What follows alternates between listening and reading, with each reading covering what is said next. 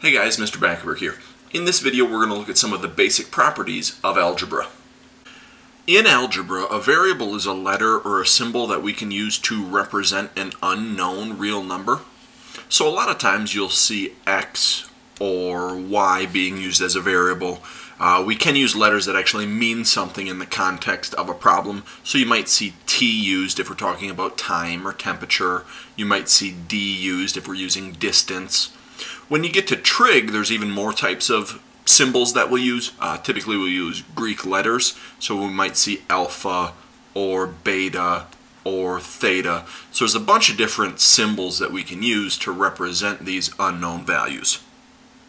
Now a constant is a letter or symbol that's used to represent a specific number. So something like -4 or 1 or the square root of 2 or even pi. All of those symbols represent a very, very specific number that we're dealing with. So in algebra, what you'll see is combining variables with constants using some sort of operation to create an algebraic expression. So something like x plus 3 is an algebraic expression. T minus 7 is an algebraic expression. Theta minus pi is an algebraic expression because we're using a symbol, a variable, combined with a constant number using some sort of operation.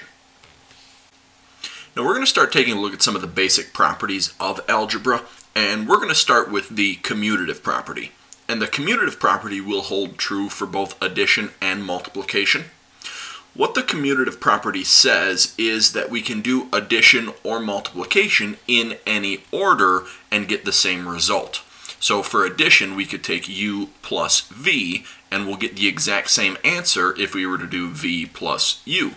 So for example, taking 3 plus 4 versus taking 4 plus 3, the order doesn't matter. We're still going to get 7 either way. The same thing will hold true for multiplication. We could take u times v and get the same answer as v times u. So 3 times 4 is 12, but also 4 times 3 is 12.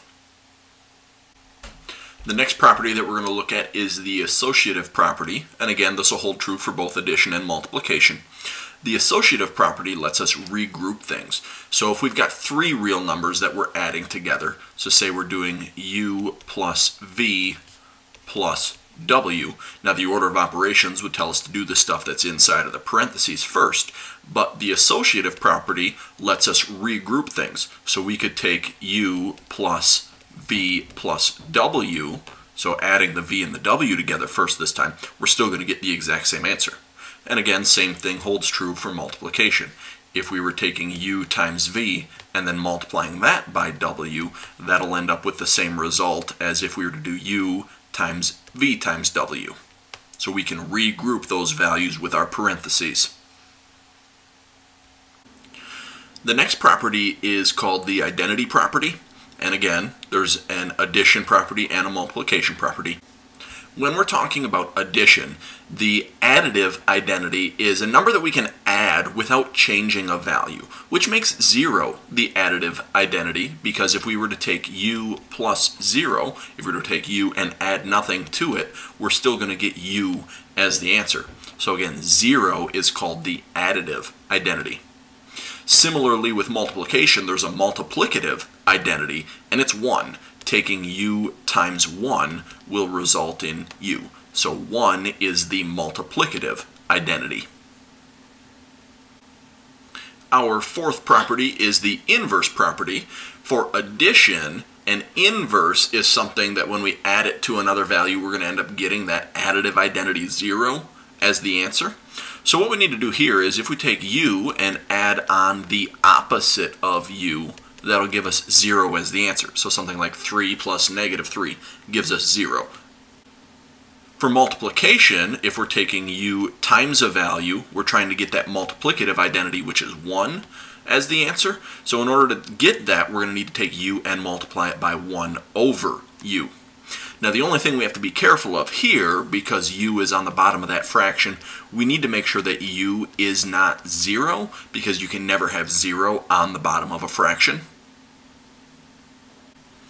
Our final property is the distributive property.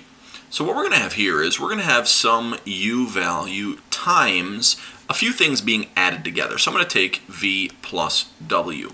And what the distributive property lets us do is distribute this multiplication to each value inside of our parentheses. So we have to take the u times the v, and we have to take the u times the w. Now we're going to keep the same operation between those, so since we were adding here, we're going to keep adding, but if we were subtracting, then we would want to keep a subtraction symbol in there. On the left-hand side, where that u value is on the outside of the parentheses, that's called the factored form. But on the right-hand side, once we distribute that u through, that's called the expanded form. So in this example, we're going to look at using the distributive property a couple different ways.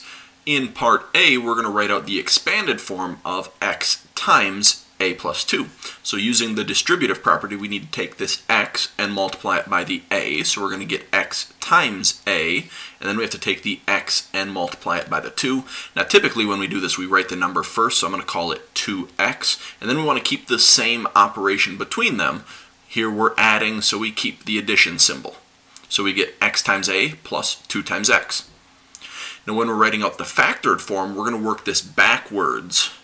So what I want to look for is something that both of these terms have in common, specifically the y value. So we're going to take that out of our two terms, and then we're going to take what's left over and put it in a set of parentheses. So if we take the y out of the first term, we get the 3 left over, minus, if we take the y out of the second term, we'll have the b left over. So we get y times 3 minus b. That's going to be it for this video. Thanks for watching.